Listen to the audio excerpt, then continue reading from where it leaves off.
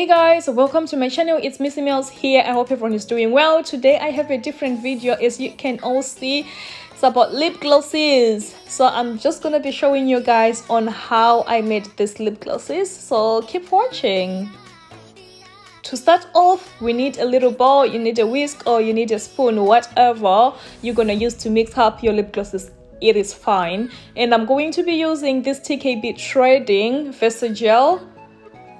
And I'm using my measuring spoon here. So I'm putting my versagel already. So the amount of versagel which I have put there was 30 ml.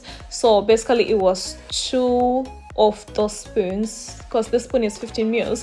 So now I am just mixing it up. And what I did as well, I put my versagel in heat for like 20 seconds, you know, because it helps to loosen up the texture of your versagel if you don't like it to be too thick.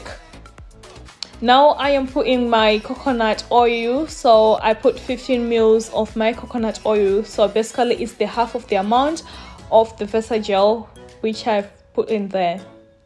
Now I'm just mixing, guys, and I did put vitamin E oil as well. I only put like 2 to 3 drops.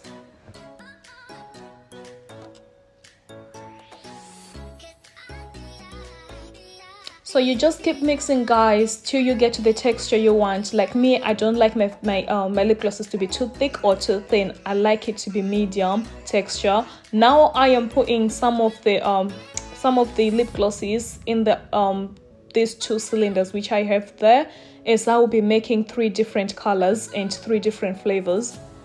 Now I'm using this pigment from TKB Trading.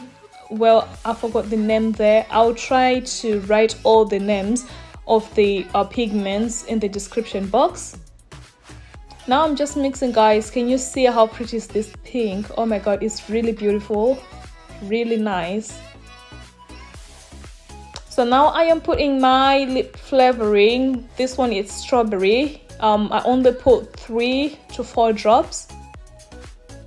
And I'm mixing up, guys. So if you're making, like, let's say 10 ml of your lip gloss, you need to at least put versagel of 8 to 9 ml. So me, I like measuring I like to measure my lip glosses so that when I'm making next time, I know the measurements. I just don't like to eyeballing, because sometimes you might make different texture. So I like to measure.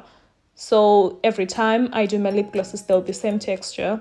So now I have put this one as well. Can you see how pretty is this pigment, guys? It looks like lilac. It looks like bluish. It's just pretty. Like, I love it. It's just pretty. So I'm just mixing, guys, mixing. And what I did as well, I ended up adding up like 2 drops of coconut oil.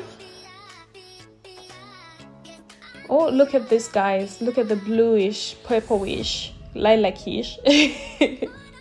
So now I am putting vanilla lip flavoring. On this one, I literally put like ×2.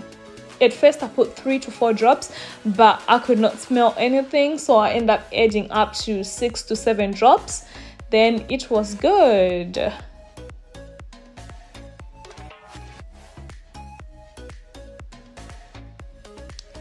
Now on the final one, guys, the last one. So this one, I am using the red orange pigment. This one, guys, it is really pigmented. You don't even need to put much. I only put like the tiniest spoon. If you know the measurement spoon from TKB Trading, I put the tiniest one, just 1 scoop for that. So I'm just mixing it, guys, and the color is really nice. This is my favorite lip gloss. It looks like hot pink, it looks like red.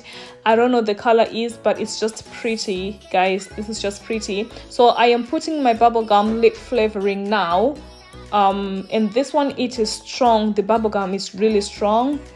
So here's the final of 3 of them, guys. 3 of them, pink, bluish lilac, and this hot pink or red. Amazing. So guys, if you'd want me to do more of these videos, then let me know, as I will be launching my website on the 15th of August. And please follow me guys on my business page. It's LesienCollection. I will put the link down below. So now I am filling up my lip glosses, and guys, I'm not gonna be doing the whole process of filling up here on the video. So I'll see you when I'm done.